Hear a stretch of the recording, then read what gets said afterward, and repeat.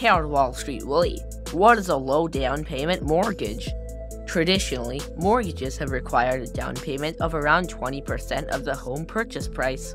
However, a low down payment mortgage is a type of mortgage that requires a much lower down payment, sometimes as low as 3%. Generally, low down payment mortgages require the borrower to have a good credit score to assure the lender of the borrower's creditworthiness, so everyone may not qualify. For example, FHA loans require a lower minimum credit score of 580, and loans from private lenders require a credit score of 620 or higher. How do low down payment mortgages work?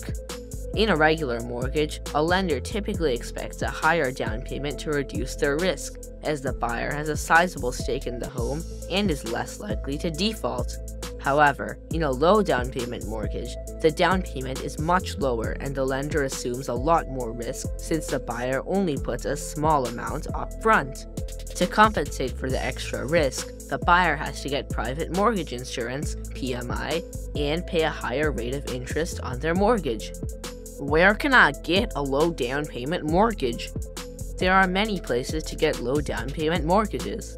One popular option is Federal Housing Administration, or FHA loans. FHA gives loans with 3.5% down payment to people with a credit score of 580 and higher.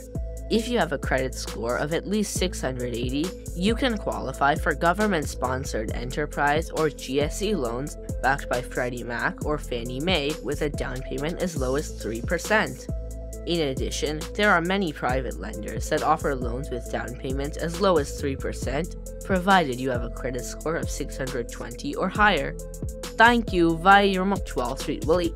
You're welcome, Super Cooper. Remember, finance is your friend.